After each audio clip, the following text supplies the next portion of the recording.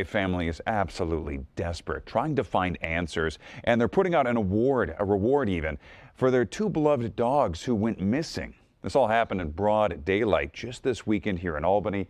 As you can see, absolutely gorgeous dogs. The family desperate to get them back. Our Stella Porter spoke to the owners today. She's now live in Albany for us. Stella, unfortunately here, the family believes something evil might have happened here.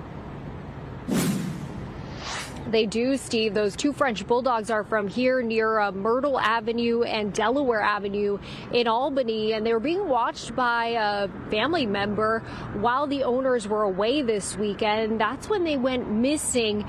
And then when the family came home and went searching for them, a neighbor actually said they'd seen a van pull up right near here and take the dogs from the front of their home after they got out. That family is now offering a $2,000 reward for information about what may have happened to those dogs. Their names are Anya and Nova.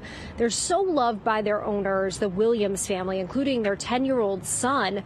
They tell us the dogs are like part of their family. This all happened Sunday morning when they were being watched by a family member. Anya and Nova apparently got out from behind the yard's fence and came out onto the sidewalk. Telling us they came up to the street, they ran up and down the street a little bit, and then they ran back up onto our porch. And at that exact moment, a car was driving up Myrtle Avenue, pulled up. A man, the passenger, jumped out, grabbed the dogs, jumped back in the car, and left.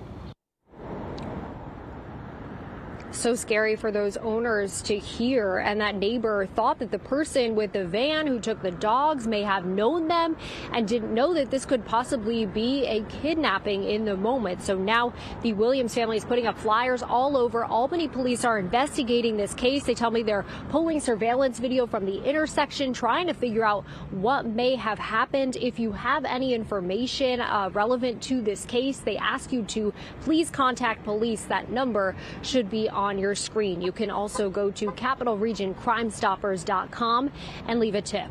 For now, live in Albany, Stella Porter, News Channel 13. Steve, back to you. So sad there, Stella. Hopefully that family gets their dogs back.